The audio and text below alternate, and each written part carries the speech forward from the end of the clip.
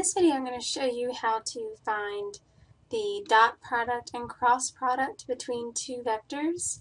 I'm going to do a 3x3 vector, but this will apply to any dimensional vector that you have.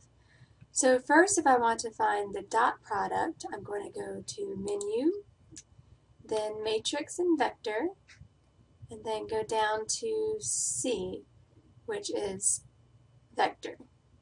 And I'm going to choose dot product first. And you can always just type dot P if you want to do dot product. I'm going to use these braces here, so above the right close parenthesis, and I'm going to type in my vector using commas. So say, for example, I had the vector 1, 0, 6. So that would be the vector I plus 6k. So I'll type in my first vector, then I'll separate with a comma, and then I'll type in my second vector. And say I had the vector 2, -5, -3. And just simply press enter. That dot product is a scalar number, so you should get a number back.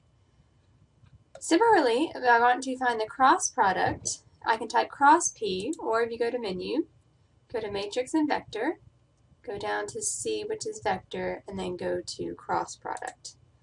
And again, I'm going to just take those same vectors. I'm going to copy and paste them. You can type them again. And if I hit enter, I get the cross product.